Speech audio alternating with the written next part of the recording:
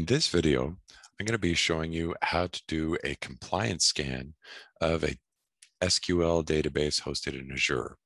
Now, this is an Azure SQL database. It is slightly different than a on-prem Microsoft SQL database, but it is still an SQL database. So we are able to do a configuration compliance scan through Tenable. Whatever you do, do not run a full vulnerability scan on this because this is not a server that you own. This is a shared server. There are other customers on it. So you cannot run a vulnerability scan on it, but you can run a configuration compliance scan that will assess your particular instance on this shared server.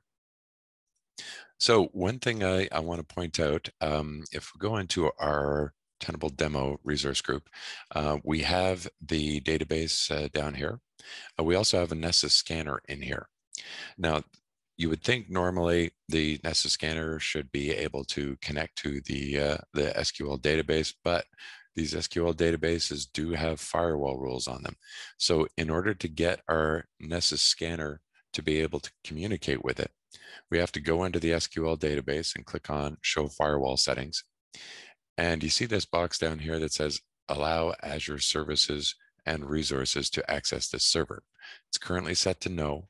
So if I set that to yes and save that, then the Nessus scanner is going to be able to actually communicate with the server and do that configuration compliance.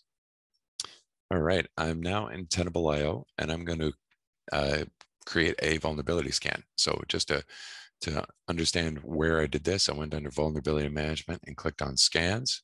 And then I clicked in the Azure folder where I like to keep everything I'm doing for Azure. And I'm going to click Create Scan. And from this, I'm going to select the Policy Compliance Audit.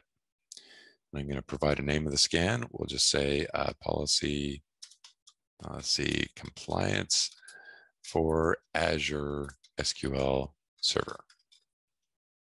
And for the scanner, I'm going to select my, it's a little off the screen there. Let me just move things around. Azure Nessus Scanner. Now for the target, I've got to go back to my SQL database and we'll see the target name is right there. So I'm just going to click on that and copy it and paste that in there. All right. Now, next thing we have to do is the credentials section. So I'm going to click Add Credential. From the database section, I'm going to open that up and select Database. Now, the database type is going to be SQL Server. We're going to use password authentication. I'm not taking it out of a vault or anything like that. And I'm going to put in the username. Now, in this case, the user on here is SQL admin, but I have to also add in the @ and then the host name of the SQL server. If I don't have that host name in there as well and that @ symbol, it's not going to work. Now I also have to add in my super secret password and the database port, which by default is going to be 1433. For authentication, this needs to be changed to SQL. I don't believe these Azure SQL Servers support Windows authentication. And then for instance, I don't have a particular database instance I want. I want to look at everything. So I'm just going to leave it blank and click Save. Now, under the next step, we're going to check on compliance and we're going to select a configuration standard. Now, the easy way to do this is I'm just going to type in SQL. That's going to narrow things down. And under database, I can see there's a whole bunch of SQL servers. Now, the one that I found that seems to be closest to what's running in Azure is the 2016, but we'll see how that actually works. And my version here, I've done the scan a little bit before, so I already know it's 12.0.2195.0. And then I'm going to save that.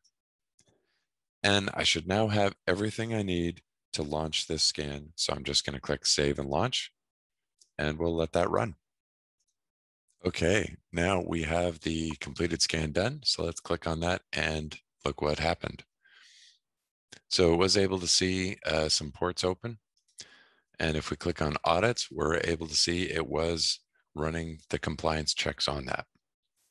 So that is how to run a compliance check with Azure SQL servers. Now, if you do run into any trouble, one thing I would say is edit the scan information and under advanced, change this to custom. And if you scroll down to the bottom, you're going to find the enable plugin debugging and add all audit trails. That's going to be really useful to finding out what's going on with your database connection. All right, so I ran another scan just to show you what the plugin output looks like for the debug logging report. So we can see I've got this here.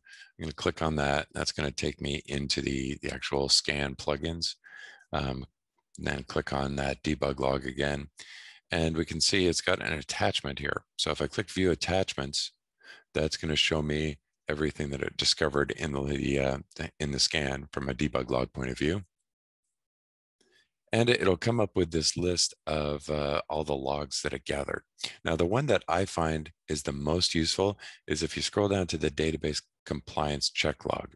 And this is actually showing a packet capture of everything that was going back and forth.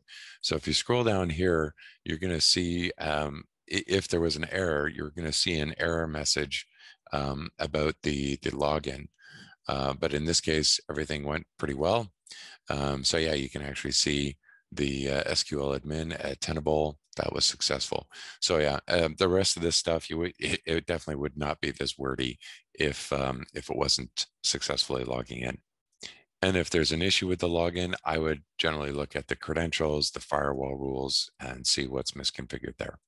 So I hope that was helpful. Thanks for watching.